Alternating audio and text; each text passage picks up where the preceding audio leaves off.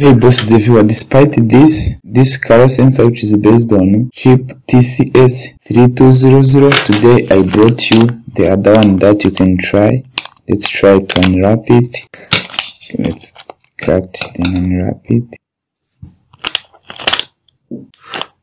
Then you see that it is a beautiful purple color sensor model, and then the connection of it, you see that it has like GND, then V in, and it can be powered by either 5 volts or 3.3 volts. Flip side of it, you see that there are some informations. You see it can be like 3.3 up to 5 volts powered, and then it is 5 voltage logic safe, and the LED 4150K. It's a perfect choice that you can choose to work with. And for hobbyists, guys, thank you for watching. Please consider subscribe on this channel.